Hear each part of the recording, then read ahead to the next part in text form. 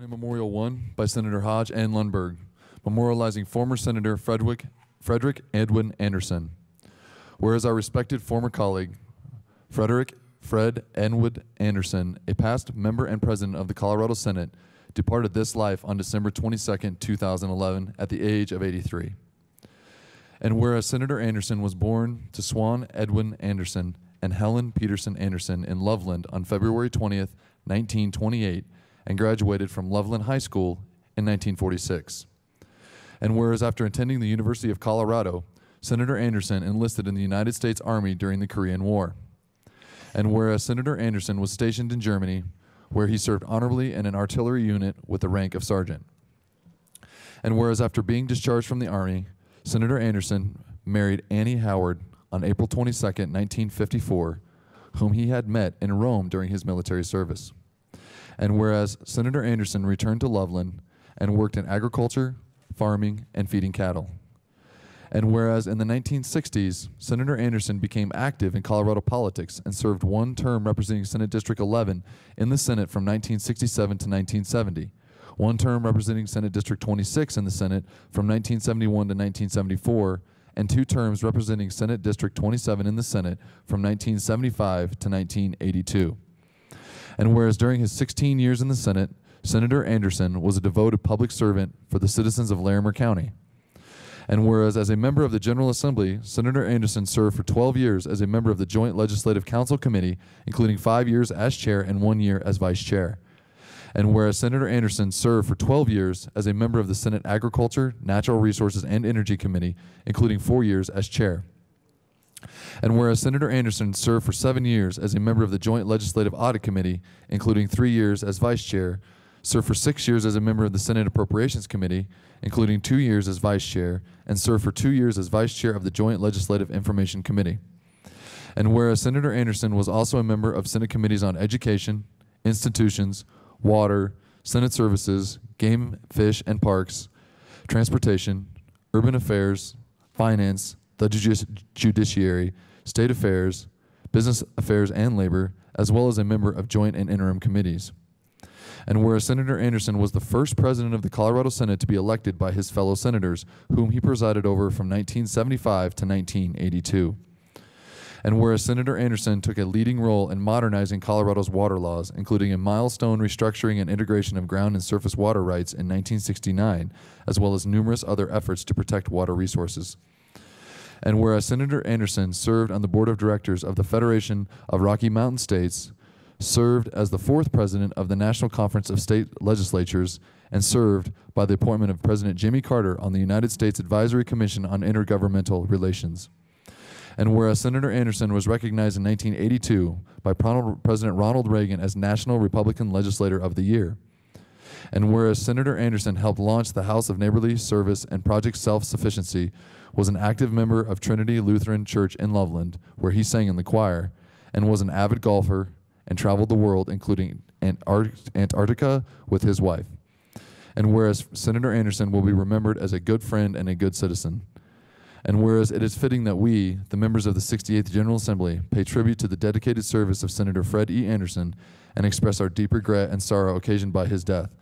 Now therefore be it resolved by the Senate of the 68th General Assembly of the State of Colorado that in the death of Frederic E. Anderson, the people of the State of Colorado have lost a dedicated public servant and outstanding citizen, and that we, the members of the 68th General Assembly, do hereby extend our deep and heartfelt sympathy to the members of his family and pay tribute to a man who served the state well and faithfully.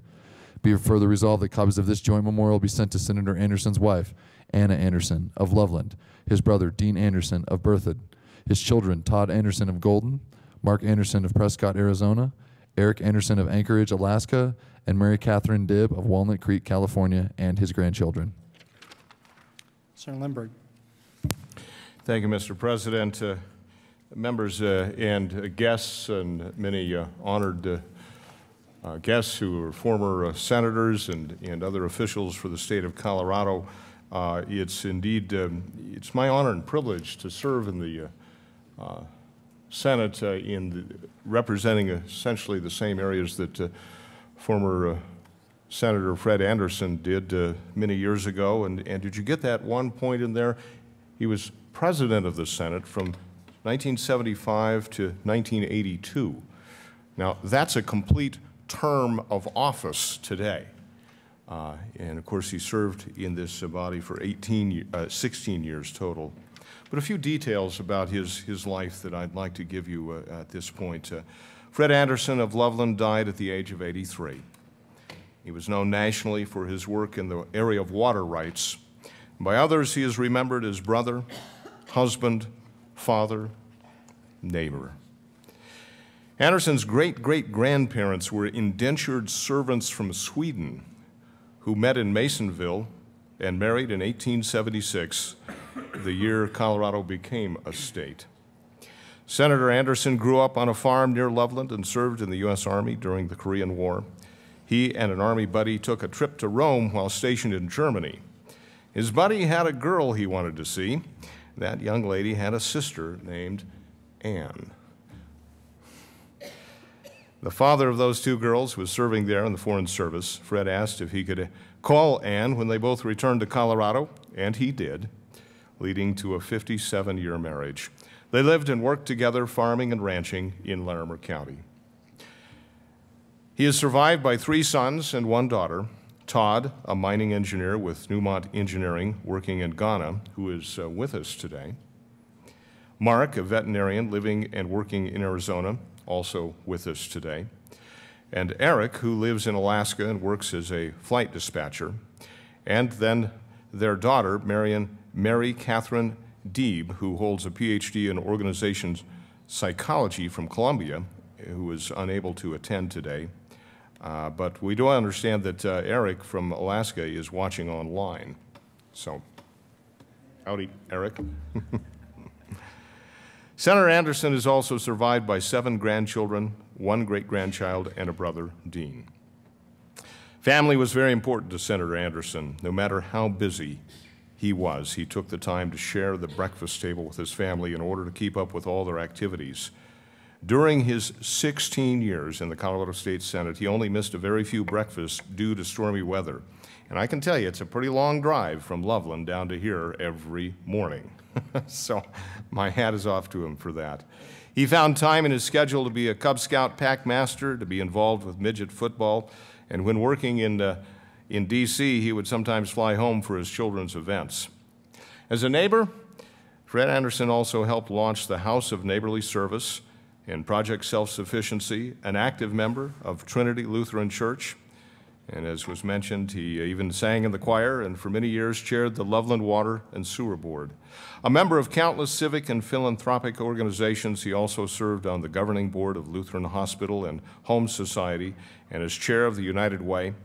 He has also been actively involved in the Farm Bureau and Colorado Cattle Feeders, and so many, many, many other things, as of course you heard in the resolution, and of which we can't say enough, but we will say more.